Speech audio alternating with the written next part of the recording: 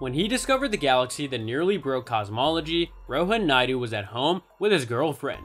Naidu became alert as his algorithm combed through early photos from the James Webb Space Telescope. Late one July night, it had uncovered an object that Naidu identified as being abnormally large and dating back to barely 300 million years after the Big Bang, making it older than any known galaxy.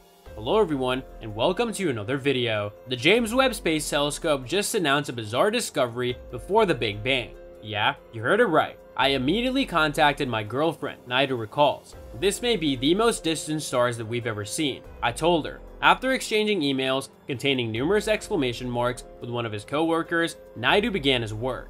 A few days later, they published a report titled Glass Z13 on the candidate galaxy. Internet usage soared. It reverberated around the globe, according to Naidu. The finding of this galaxy just weeks into JWST's full operations was beyond the wildest imaginations of scientists.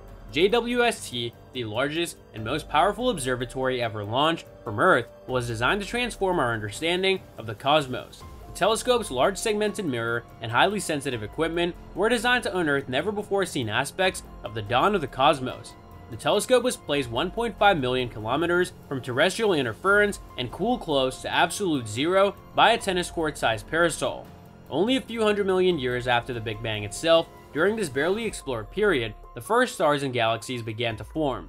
How precisely this process transpired is contingent on exotic physics, ranging from the unknown effects of dark matter and dark energy to the poorly understood feedback between starlight, gas, and dust. By observing galaxies at cosmic dawn with the James Webb Space Telescope, cosmologists can verify their understanding of all these underlying events, either confirming the validity of their best consensus theories or uncovering knowledge gaps that may portend significant new discoveries. Such observations were expected to take time. Earlier forecasts projected that the first galaxies would be so small and dim that JWST's pilot investigations would discover at most a few intriguingly distant possibilities. Things did not go exactly as planned. Instead, as soon as the telescope scientists revealed its initial photographs of the distant universe, astronomers like Naidu at the Massachusetts Institute of Technology began discovering several galaxies within them that exceeded estimates in apparent age, size, and luminosity. Each day, it appeared, a new study organization claimed to have discovered the earliest known galaxy to have ever been discovered. According to Charlotte Mason, an astrophysicist at the University of Copenhagen, everyone was panicking. We truly did not anticipate this. In the weeks and months following the JWST's discovery of remarkably developed early galaxies, theorists and observers have struggled to explain their existence. Could the plethora of typically large and luminous early galaxies be an illusion? Maybe because errors in their interpretation of the telescope's initial observations. If they're real, might they be explained by conventional cosmological models, or perhaps these were the first signs that the universe is stranger and more intricate than our most audacious ideas had predicted.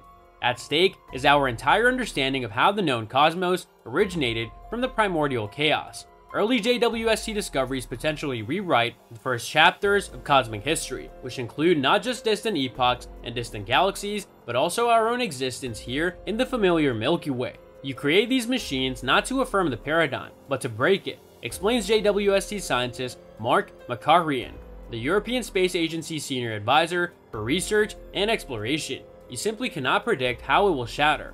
One could say that JWST's investigations of early galaxies have been in the works for billions of years, but they actually date back to the Space Telescope Sciences Institute in 1985. The launch of the Hubble Space Telescope aboard a space shuttle was 5 years away at the time, but Garth Illingworth, who was then the STSCI's deputy director, was astonished when his director, Riccardo Giacconi, who passed away in 2018, asked him to consider what would come after Hubble in the distant future. Illingworth remembers, "I resisted, stating that we have more than enough to do on the Hubble."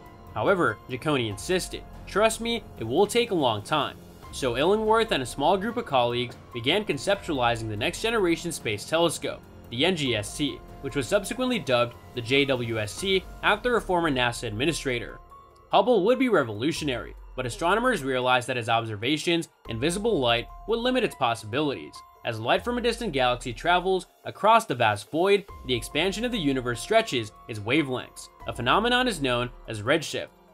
The greater the redshift value, the greater the light stretching, and hence, the greater the distance between the galaxy and its source. Early galaxies have such high redshifts that their visible light has been stretched into infrared by the time it reaches our telescopes, which is why the Hubble was unable to detect them. In contrast, the NGST would view in the infrared and would be equipped with a very big and very cold starlight gathering mirror, enabling it to see considerably further into the universe. Everyone understood that Webb would be the telescope used to observe early galaxies, says Illingworth. This became the fundamental scientific objective.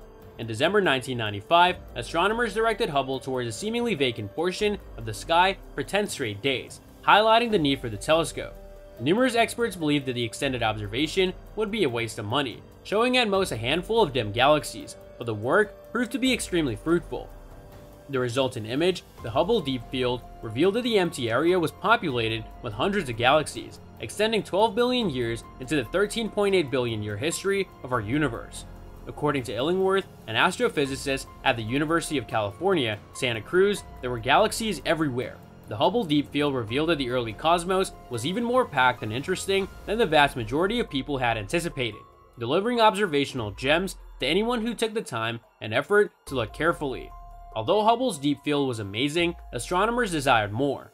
So that's all from today's video. If you enjoyed it, remember to leave a like, subscribe, and ring that bell icon so you never miss our upcoming videos. And don't forget to share your thoughts in the comments section below. Stay tuned, and we'll catch you in the next video.